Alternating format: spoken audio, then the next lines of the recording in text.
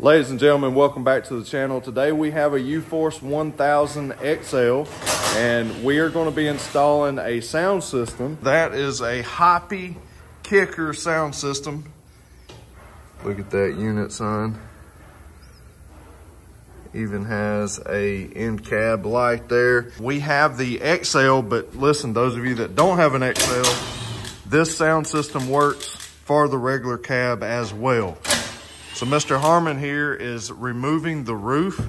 We're going to give you a brief overview of the install process, cover all the important details, and make it as quick as possible so that you can follow along with this video and just hit the highlights. So he's just removing the roof, and that's going to make it easier for us to access these bolts here, which is what we have to remove, because we have to mount the mounting brackets for the head unit, and we'll get into that in just a moment. But you do have instructions, and listen real quick while he's getting that removed. Look at him, he's strong. Got the whole roof off. You can get this sound system at teammscparts.com. When you get to the website, teammscparts.com, you can go up to the little search bar and look up UFORCE 1000 Hoppe Sound System or Hoppe Kicker Sound System, and that should pull it up for you. And I also have a link down in the description of this video straight to this sound system. We also may be adding to this video maybe another accessory that's going to go up here as well. We'll get to it in just a minute. Mr. Harmon, we have exposed these bolts here. Yep. I reckon we got to take them off too, don't we? We'll do one side at a time so you don't have to mess with this big heavy. Don't let it fall on you. Yeah, that's right. So we'll just do one side at a time. All right, sounds good to me. All right, with these mounting brackets, you have two of them. There is a driver side and a passenger side. If you'll take a look at here, we are putting the angled part to the front of the machine. The straight part goes towards the passengers and driver. It's not labeled, just look for this angled piece. That's gonna go towards the front windshield, and the straight side goes to the back. Just gonna line these holes up.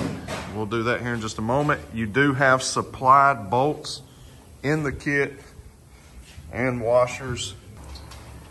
Tighten it down with the new bolts that are supplied in the kit. So now that we got both of our brackets up, we've got everything lined up and tightened down, we're going to take our roof and put our roof back on, line that up, get our roof bolted back in. As you can see, that's why you got to pay attention to this hole there. You want to make sure it's lined up before you tighten this down. And then we'll put our roof back on and the 4 bolts that go across there, and then right up here, because you can't get to those with the speaker on. Now we've got our bolts back in place. Boom, boom, all the way down. And then we'll put these on. Now you can, like in regular cab, there's enough room if you undo those bolts. You don't have to take the back side off and take the roof completely off. You can lift it up gently and access your bolts up there. But again, for video purposes, we just want to get it up and out of the way, let more light in and where you can see a little better. We're going to lift the sound system in place and then put our bolts that are included with your kit in place and tighten her down. Definitely would help to have 2 people to do this part. We were able to lift it up together and start our bolts and leave a little gap there because the bracket is going to be sucked into the speaker box. So keep that in mind as well. Don't tighten one side down before you ever start on the other side, or you'll have a little problem. So we got it lined up, and now we can tighten them all down. And then we'll move on to the wiring process. But what do y'all think so far? I mean, that's a super simple install process. Looks really, really good.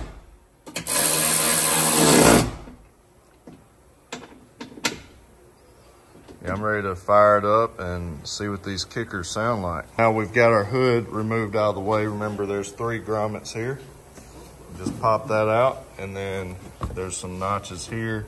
Just pop these out and then slide back, lift it out of the way. Then we're going to take this bolt out, this one, and I believe the instructions also say to take these two out. We'll see about that. But yeah, that's just to make some room to build a... run some wires. That's right. A plug in here.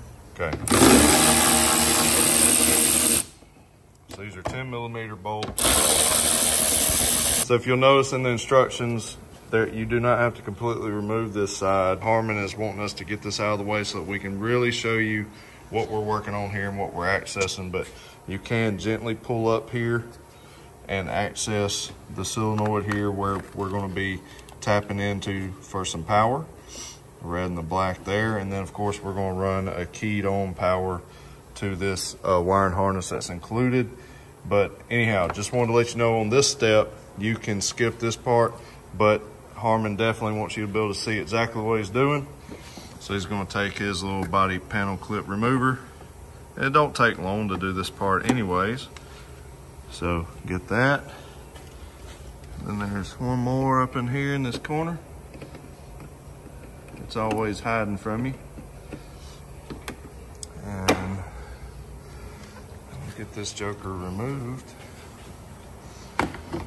Just like so. There's little rubber grommets here and here. Now you can easily see everything and build around everything up, no problem. We have our wiring harness that's included. You don't have to wrap it or anything. It's already come ready to go. We're gonna route that up to the speaker and it's already got a plug on it. Makes this install very simple and you can definitely do it yourself. In the instructions, it actually routes it right along this channel. But if you already have a windshield, you'll know, hey, that's gonna be in the way. We're gonna route that right up here, and Harmon is already cleaning the surface with the included alcohol wipe. And make sure it dries, and then he's gonna put that there. And that's simply just gonna help us to have a nice and neat install. We've got some zip ties, and we're gonna just route that right along down the channel there. It's gonna be just on the inside, where you will see it when you're riding in the machine, but from the exterior, you're not even gonna see it. It's gonna be a nice and clean install. Before you actually make any connections, you wanna disconnect your battery. So we've got that done. And that way we don't have any issues of maybe accidentally shorting anything out. Be careful not to strip it, but you definitely don't want a loose electrical connection. So we'll put our red on and our black on, and then we're gonna hook up these connectors right here. Pull toward you.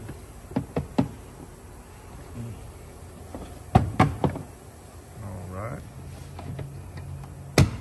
You want to be careful doing this so that you don't break any clips, but just pop that out. Harmon popped this little cubby hole or under the dash container area just right out here. You can just grab that and pop it out. And he's going up under here and cutting a zip tie that's holding one of the wires, which is going to allow some more slack right here. Booyah, just like that. Yeah. Harmon is routing the wire in here nice and neat under the hood. Just gonna lift this up, put the wire right underneath there. And if you put it right here, it is not pinching it. And that's how you'll see it in the instructions as well. So now that we have our wires routed down and behind the dash, you've already seen us do the removal process. We are going to look for the plug that goes to the 12-volt accessory power. All right, and you're going to unplug that because we're going to tap into that with a plug. Once you plug that in, we will plug the other side of the 12-volt accessory back up, and that allows you to have power for both, right? So we don't want to take away from this plug, but we are tapping into it, and you will have power for both now. So once it's powered up, you can snap it in. So we'll snap this back into place. Booyah. The only reason we removed that was to be able to get our hand right here and pop this out easier. So that just sets in place and snaps up top. There we go. we go. Plastic back on, put our hood on, and then we'll power the speaker up. You have to push it up and then get those slots in and pull it back down, and then you can pop your 3 grommets in. That way you go back with that nice tight fit and finish. All right, now let's fire this bad boy up.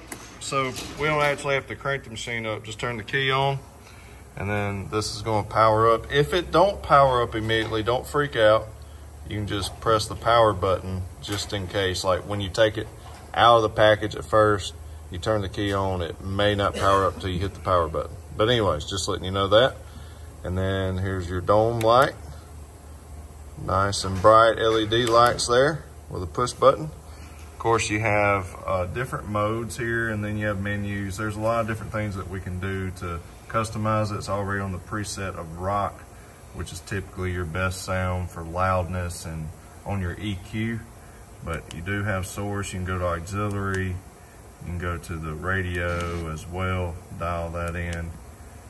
We'll go to Bluetooth music, and I got to be careful what I play. Of course, anytime you record a sound system with a camera, you can't judge or, you know, make any judgment of the sound quality through listening to a video. You really need to hear this thing in person. But I'm ready to hear it, so I'm going to try to find a song that I won't get copyright on, and we'll pair up to it and see how it sounds.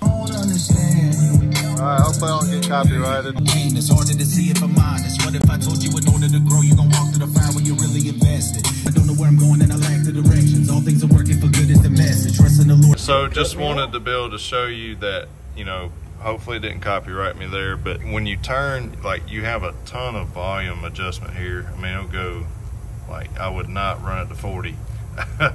It'll definitely, I mean, it's pushing out some sound and it's super loud.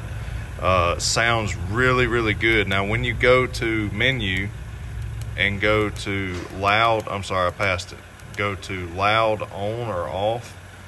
When you turn it on, buddy, it hits really hard. So you better make sure your volume is adjusted down so you don't blow anything.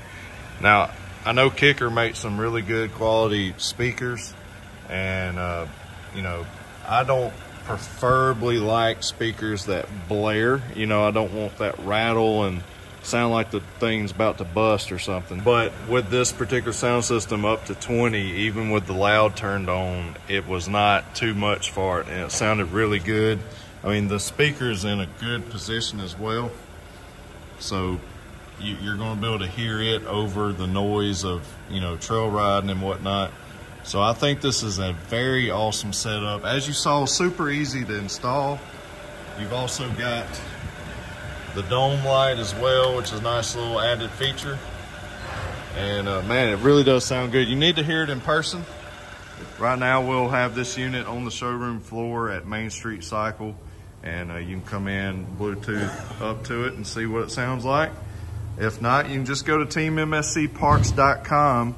And I also have a link down in the description of this video. You can get this speaker, and this definitely works in the UForce 1000 XL as well as the UForce 1000. This is custom for this setup. So again, go down the link in the description. You can check it out and actually put it in your cart and check this thing out. Get it shipped to your house, and I'm sure you're going to be happy with it if you're wanting a good quality sound system that you don't have to get wacky with to make it fit. That thing's gonna mount right up, look good. I like it, y'all. Tell me what you think. That's gonna do it for this video. We got some more accessories we're gonna install on this unit and do some videos on. So make sure you subscribe to the channel. Give this video a thumbs up, comment. Appreciate you, God bless you. As always, remember to keep it real. We'll see you in the next one. Bye-bye.